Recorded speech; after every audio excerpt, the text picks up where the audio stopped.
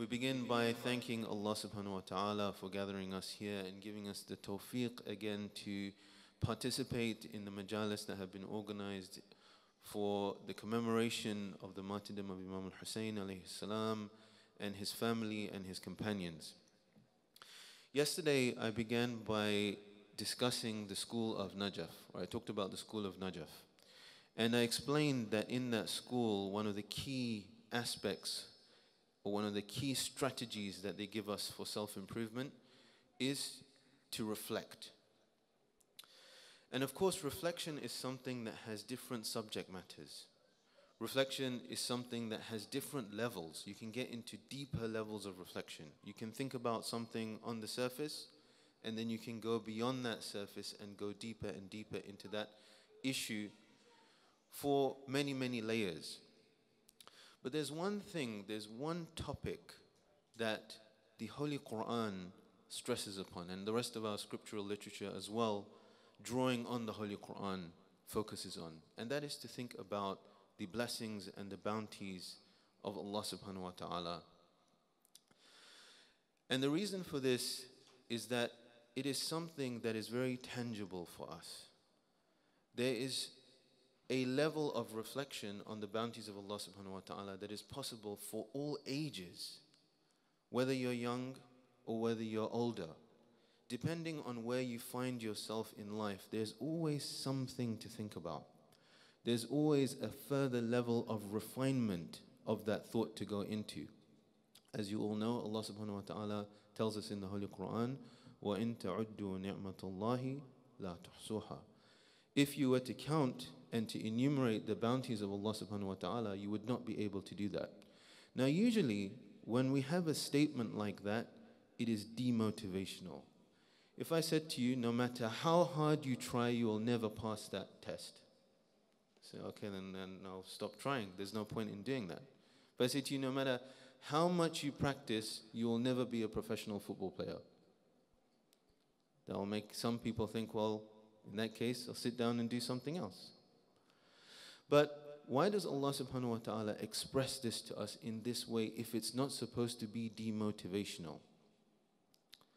Because Allah subhanahu wa ta'ala doesn't want us to stop.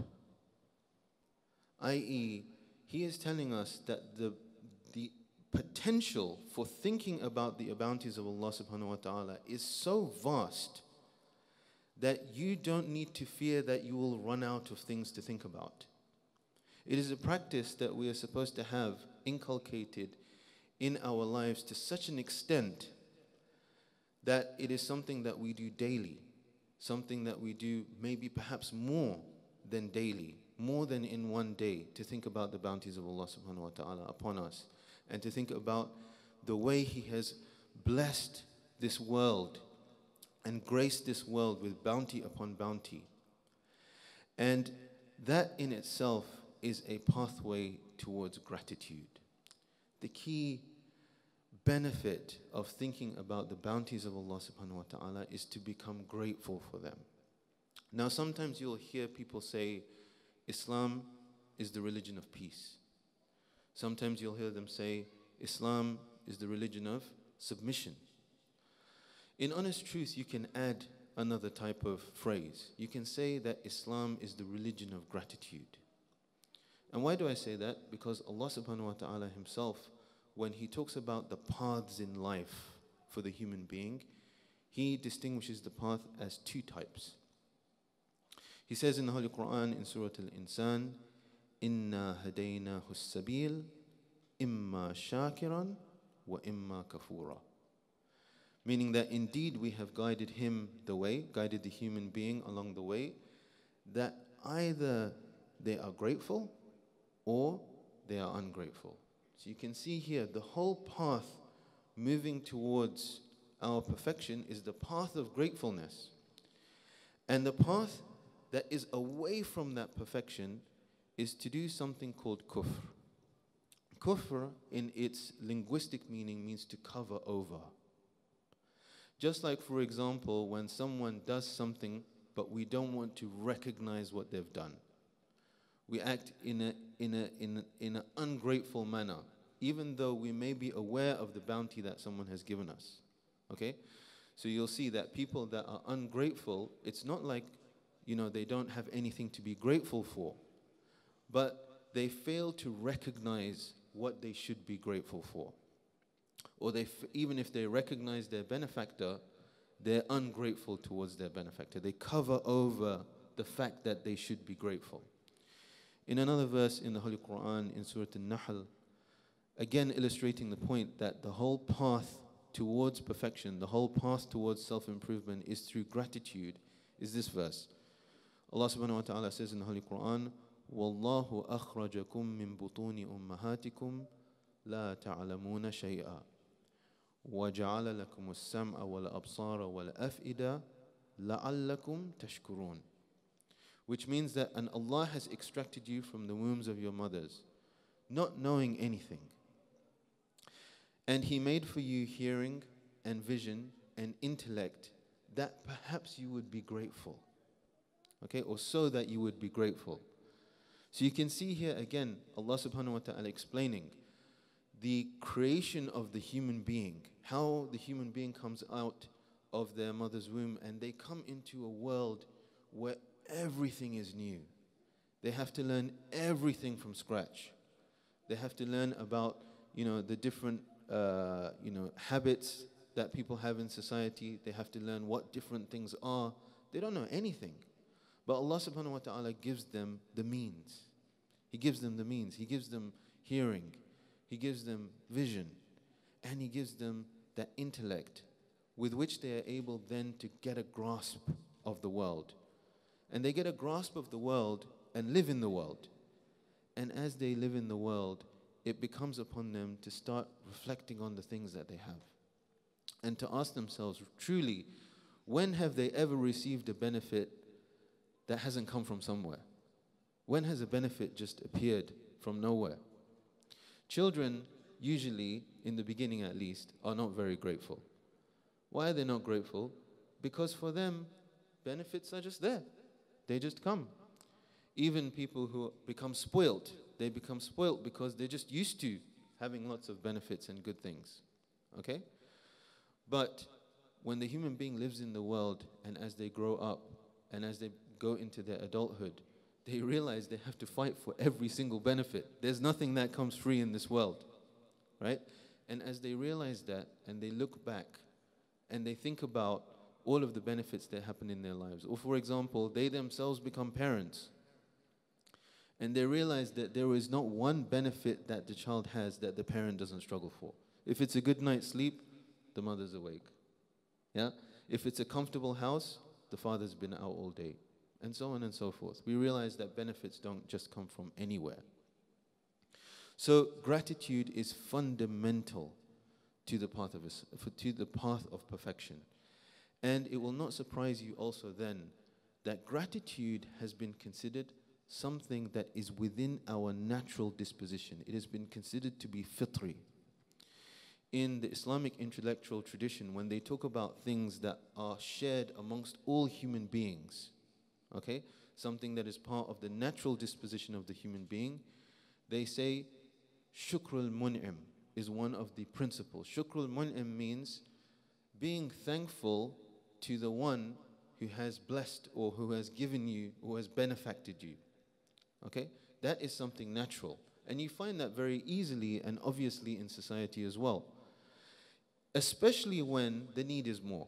So for example, if you've been on a long run, okay, and you come home and there's no drinks in the fridge, yeah, and there's someone who has a bottle of water there, they give you a bottle of water.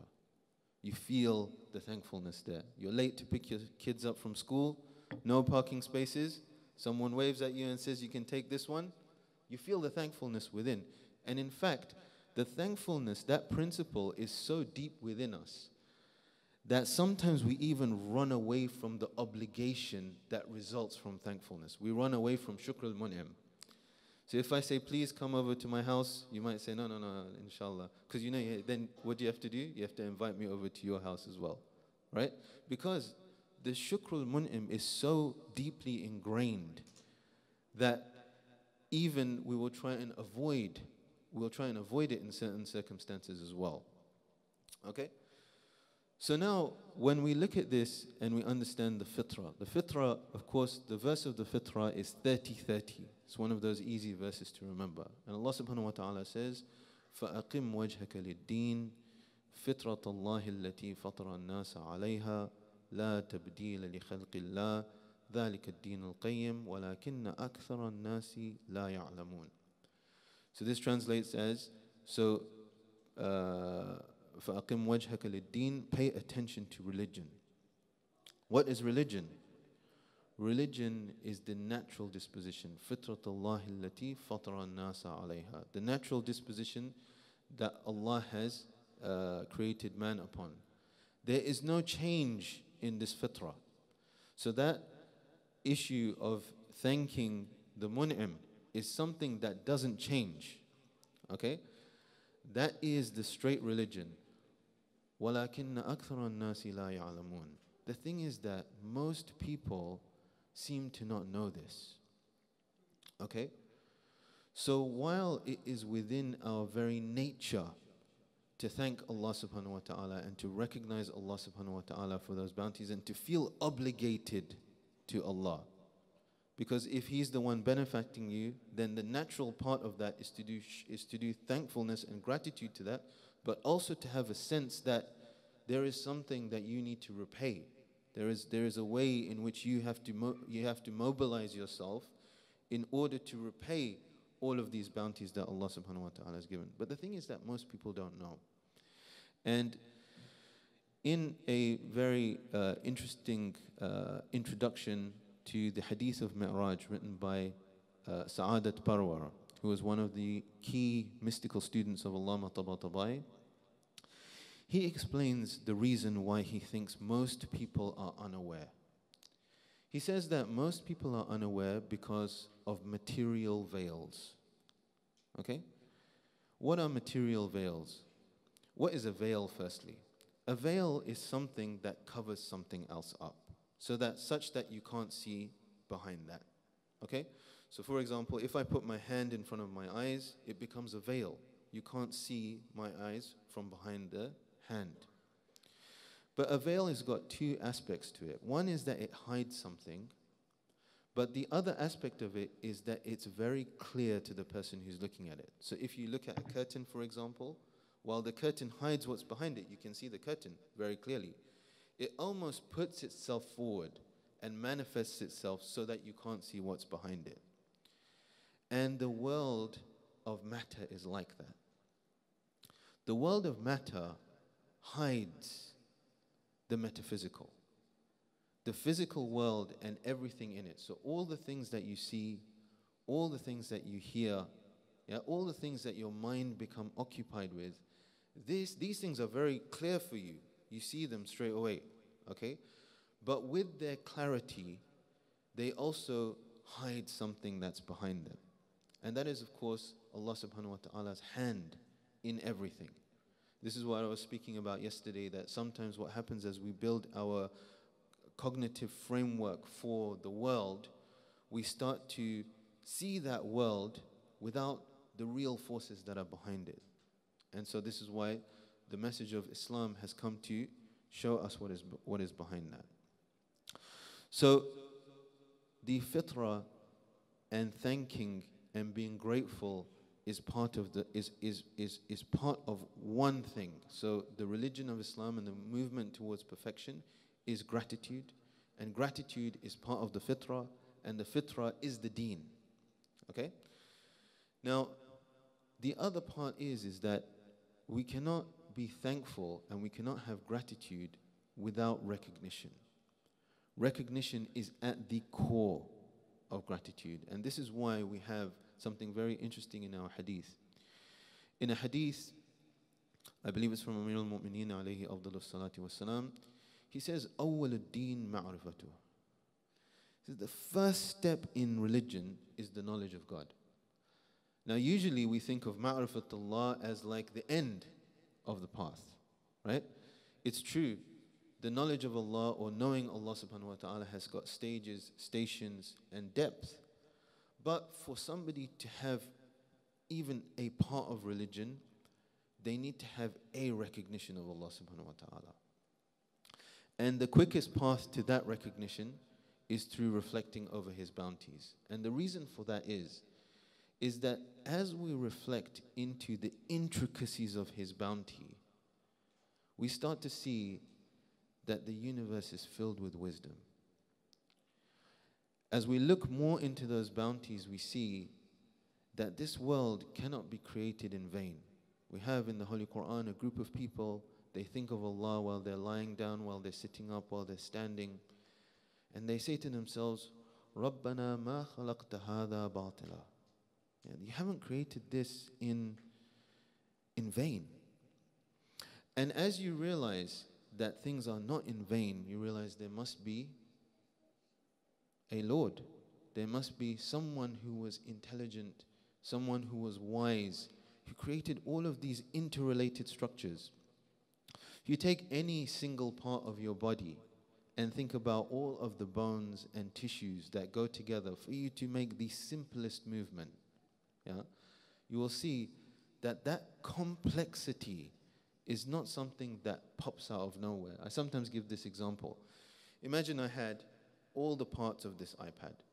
I take this iPad apart and I keep it in parts. Then I put it all in a box and I shake the box really, really hard. Okay? How many of you feel I will be able to pull an iPad out after that shaking? I shake it really hard. What if I shake it for a really long time? I shake that around. All the chips and the screen and everything like that. Am I going to get an iPad out of that? Okay. So when we talk about the world, when we talk about the most basic proteins that make up life, those are way more complicated than this iPad. And the particles that we're talking about in the universe, they're not in a small box. They're all over the place, all over the universe. So the thesis that things come from nothing is a very unlikely thesis. It's the kind of thesis that actually makes no sense to us. If you walk into a room and you find a mess on the floor, you don't say, oh, that's probably come from nowhere. You look around and you say, who made the mess? Right? So to think of things as coming from nowhere is something that is counterintuitive for us. It doesn't make sense to us. So as we think more and more about the complexity, more and more into the depths of the bounties of Allah subhanahu wa ta'ala, we see with further and further depth His wisdom. And of course, one of the beautiful things in Dua Arafah of Imam al-Hussein alayhi salam is the intense detail in which he explains the bounties of Allah subhanahu wa ta'ala. If you look at that dua from the beginning, it is talking about the bounties of Allah. He talks about bounties that usually we wouldn't think of. So he says, for example, that Allah subhanahu wa ta'ala kept us safe through all the trials and tribulations of the previous generations by keeping us in the loins of our parents. We simply were protected from going out into the world where people went through very, very different and harsh circumstances at times. We missed all of the periods where whole peoples were destroyed by Allah subhanahu wa ta'ala for their disobedience. And we came out at a time where, look at the time we live in. Material benefits are so easy. We all have clothes, we all have food, and so on and so forth. And each and every person, it doesn't matter whenever you're born, you always find this reflection to be such a pertinent one. He talks about how Allah subhanahu wa ta'ala pays intense detail to each and every one of us. He fashions us, knowing the way we will be. And He fashions us all individually. He doesn't put that burden on us. So He doesn't give us the paintbrush and say, fashion yourself. He does it for us. That itself is a bounty. This kind of bounty and this kind of recognition of these issues shows a very deep reflection into the bounties of Allah subhanahu wa ta'ala.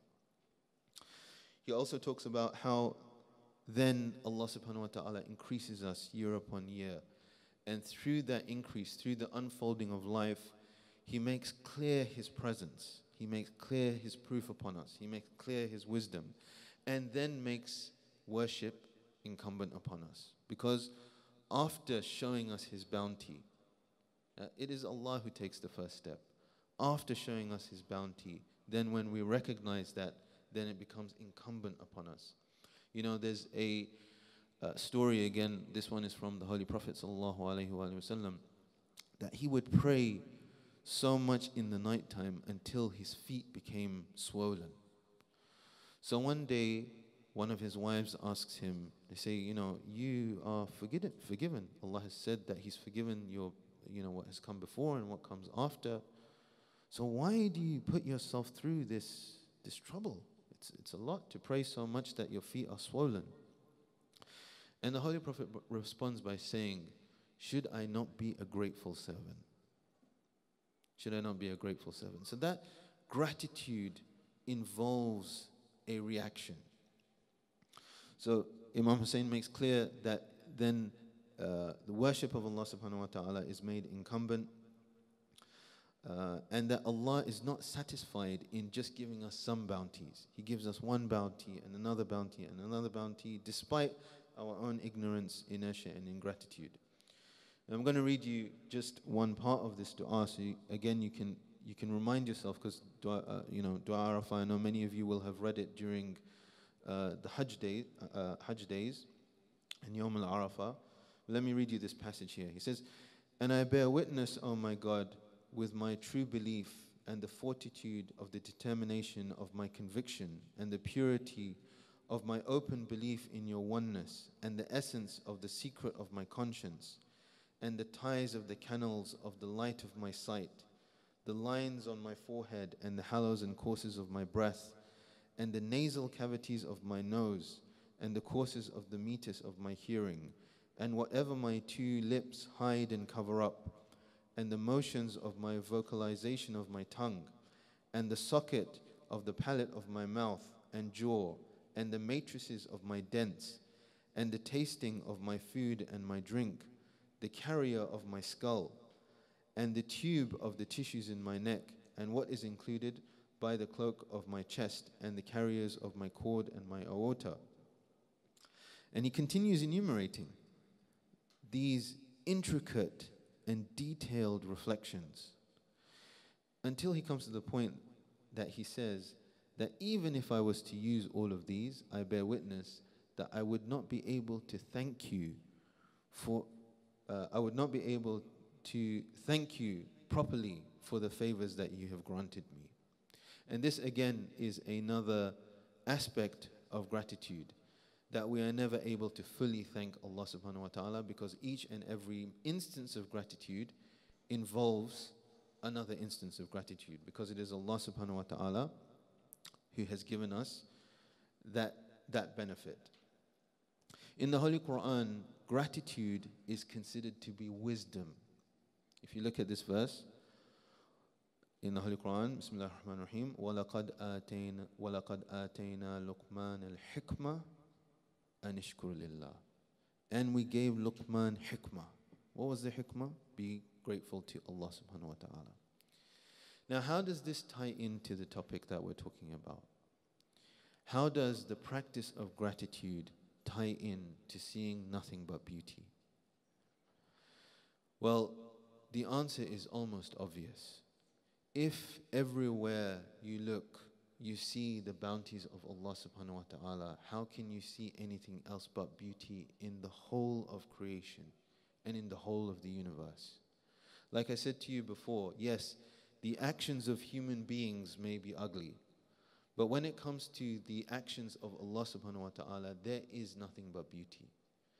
And as we realize each and every bounty that Allah has given us, but not only us, so many people, we can be grateful for the food other people eat. We can be grateful for the comfort and relaxation other people feel.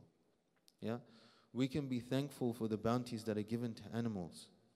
We can be thankful for the lives that are given to insects. We can be thankful for things that we don't know about, because there are many things we know about and many things we don't know about. We can be thankful for the things that happen, and we can be thankful for the things that don't happen. Allah subhanahu wa ta'ala has made this beautiful universe, and He has encouraged us to reflect and reflect and reflect on it. He has told us there is no boundary to that reflection. وَإِن تَعُدُّوا نِعْمَةَ اللَّهِ لَا تُحْصُوهَا is an encouragement. If you count the bounties, you can't stop. That is an encouragement for those people who want to go deeper and deeper and deeper, because the pleasure that comes out of that is a direct connection with Allah. And Allah subhanahu wa ta'ala chooses to show Himself to us in this way. Many times people ask, why are there no proofs for the existence of Allah, philosophical proofs in the Holy Quran? Why doesn't Allah subhanahu wa ta'ala say that He's the first cause and every effect needs a cause, the cosmological argument or something like that? Why does He focus on these kind of arguments? The reason He focuses on these kind of arguments is, number one, it is intimately connected to our fitrah. Number two, it is an argument and an understanding of Him that everybody can come to. But perhaps most importantly, it is a reflection on Him such that results in immediate connection. When we think about the bounties, we have to immediately recognize the benefactor. So there is a lot to say about gratitude. And it is one of the topics that for me certainly is never boring. It is always fresh. Because in reminding ourselves to become, to spend more time thinking about what we should be grateful for, it reminds me the most to think about those things to be grateful for as well. Like I said to you, anytime you're bored, anytime you have nothing to do, anytime you're waiting on the train, anytime you've got a spare moment, think about something to do with the bounties of Allah. And it can be anything. Look at yourself, look at your body, look at the world, and inculcate this practice, because it is one of the more tangible ones. If you think about how to improve yourself, what should I do to improve? This is one question I get asked many, many times. What should I do to improve? This is one of the clear ones. This is one of the ones that if it is a program that you keep in your life, it is a program that doesn't end. So inshallah, we pray to Allah subhanahu wa ta'ala that we can become of those people that have gratitude. Gratitude is a vocalization, but in fact, true gratitude is a way of life. It is when we respond, like we said here, with the obedience to Allah subhanahu wa ta'ala, is when we fashion our entire lives in the gratitude of Allah subhanahu wa ta'ala. So we pray to Allah subhanahu wa ta'ala for that tawfiq. We'll always remember the oppressed and the people that are going through difficulties and troubles, and especially the people of Gaza. وآخر دعوانا أن الحمد لله رب العالمين وصلى الله على سيدنا محمد وعلى آله الطيبين الطاهرين.